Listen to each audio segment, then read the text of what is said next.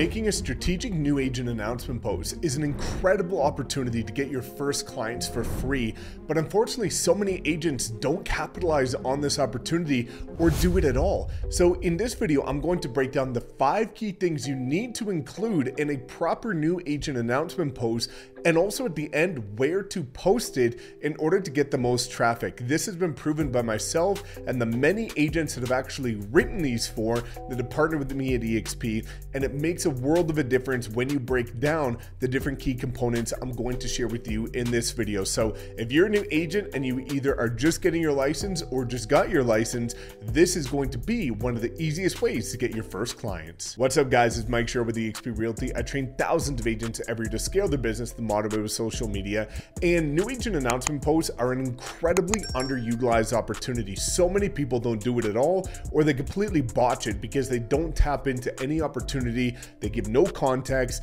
and essentially it just becomes a useless post. And that's not what I want to happen with you. So what I'm going to do first is break down the 5 key things you want to include in the new agent announcement post, and then where to specifically post it in order to get the most tangible results from that exact post. Number 1 is going to be why you even decided to get into real estate, and give context, because without context, so many people make up their own assumptions of why somebody gets into real estate or entrepreneurship or business in general.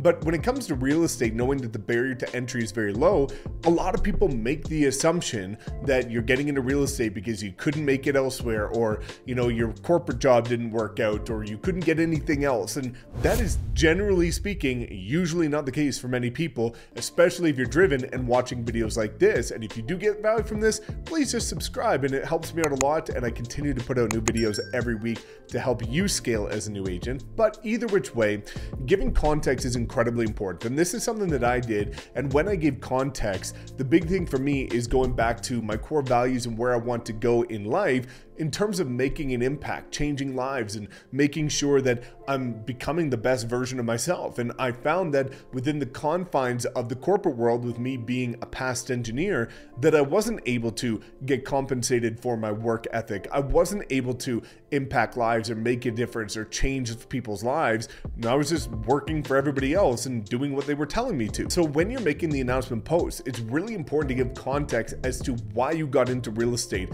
What are your goals? What are your missions? What are you trying to achieve? What made this decision, and why you decided to get into the industry in the first place? So giving context to that, and think about this for a minute, but that's ultimately going to give people a reason so that they can't make up their own assumptions. And it paints a bit of a story, because maybe you love to get into investing. Maybe you love the feeling of being able to impact people and give better quality service. For me, one of the reasons why I got into real estate, aside from wanting to develop the skill sets that you need to thrive in any business, which is marketing, branding, communication, and sales, was that I was in the process of buying my own personal house at 24, and the agents did a terrible job. So I realized, hey, there's a hole in the industry.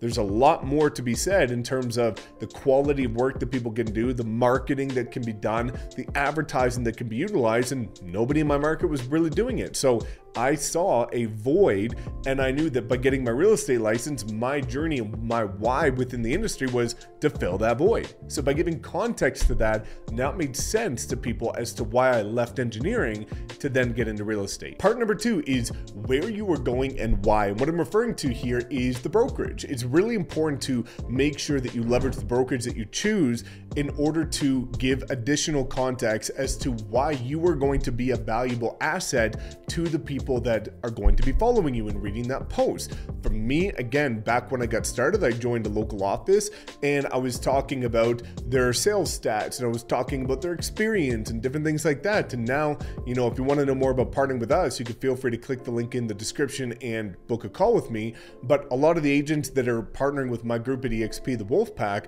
are saying in their announcement posts that they partnered with us at EXP in our specific group because of our marketing, our branding, our exposure, our mindset, and the ability to always get educated and get better training tools and resources to better serve the clients. So when you can explain with context why you chose a specific brokerage, number one, it's good to include the brokerage based on, traditional market compliance, but also it allows you to provide additional context as to what you're going to be able to do above above and beyond other agents based on what that brokerage or what that partnership is recognized for. Number 3 is going to be diving a little bit deeper in terms of your mission and what it means to you. And to give that some additional context, this can be, again, looking at my mission was knowing that there was a huge void in terms of marketing, advertising, and branding within the real estate space in my specific market. My mission was to increase the quality of the general standard within the real estate industry. I wanted to show what proper marketing looked like. I wanted to show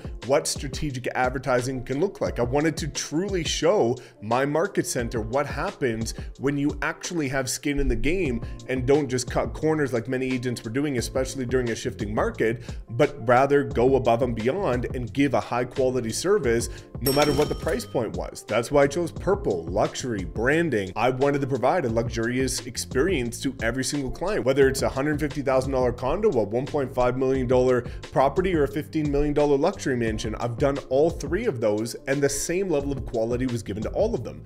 And that was what helped me become recognized as a new agent. But I made that very clear in the announcement post so people knew what I was embarking on. And when people know the mission that you're embarking on, it actually allows them to connect deeper to that mission, which actually makes them feel like they're a part of it with you. And they also want to contribute to that mission and that journey. And ultimately, it oftentimes yields to people reaching out to you, asking how they can be a part of it, how they can be involved, and if they have anybody in mind that you might be able to work with. Number 4 is going to be your unique value proposition. Now, this is really important, and I'll get to one of the questions that you're all going to have, which is, again, looking at mine was social media. That was a huge value proposition that I leveraged in the beginning because nobody in my market was properly leveraging social media, video content. And that was going to be what I was going to do, is I was going to go above and beyond for listings with drone footage, with real twilight photos, and truly give the highest quality media experience to every single seller that I worked with. And on the buyer side, create again another memorable experience by leveraging social media in various different ways to make them feel like they were on more of an experience when working with me. So social media happened to be my value proposition, and I had a multitude of different ways of kind of conveying that to the average person. But that's also why whenever I went to networking events and people asked what I did, I always responded with creative work in the real estate space. Not, I'm a realtor, I'm a real estate agent, creative work in the real estate space. Oh, what does that mean? I leveraged social media to get amplified exposure on clients' properties or help them find a property that's maybe not even on the market. And then that opened up dialogue. So by leveraging a unique value proposition, that was really strong. But again, the question you're going to have is that, well, Mike, if I'm a new agent and I don't have any experience, how do I have a unique value proposition? Create it. And I even said social media and marketing and branding and advertising was my, unique value proposition before I did a single deal, before I worked with a single client.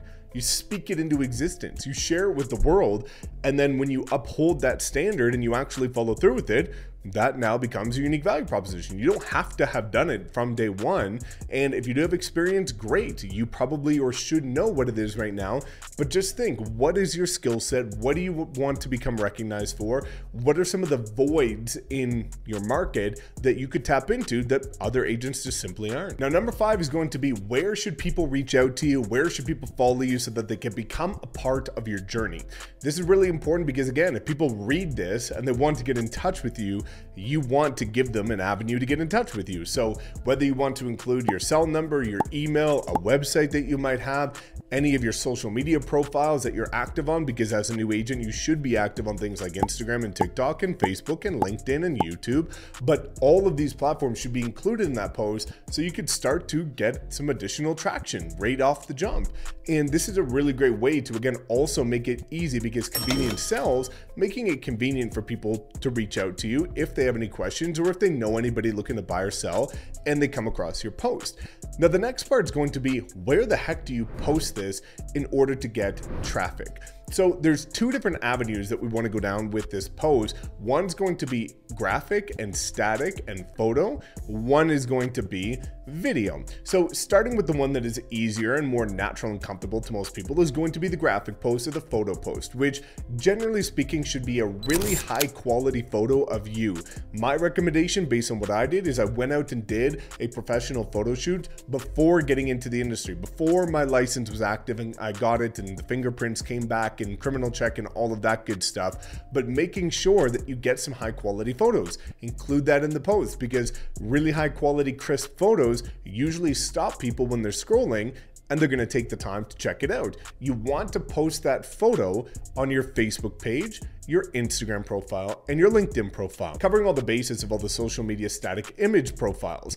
Then what you want to do is take that same post and turn it into a video, both short form and long form. So when you look at the long form, it's basically taking what you would write and just turning it into a script. Maybe you want to add some additional context as to where you came and why you got into it and where you plan on going, so people can become a part of that journey with that video. Usually, again, you'd want to post it natively on your new YouTube channel. And if you want to know how to launch that, drop a comment below. I'll send you my free training, which breaks the entire YouTube process down as new agents who've done upwards of 87 deals from YouTube in their first year with no money spent. So if you want that, drop a comment, say free training, and I'll give it to you.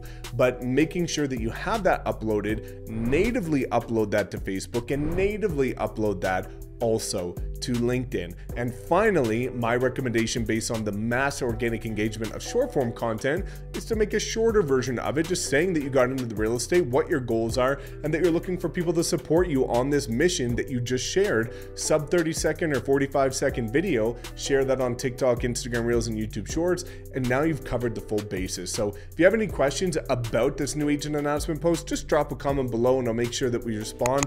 Otherwise, I can't wait to see what you do within this crazy industry, and I hope you succeed and build the business of your dreams.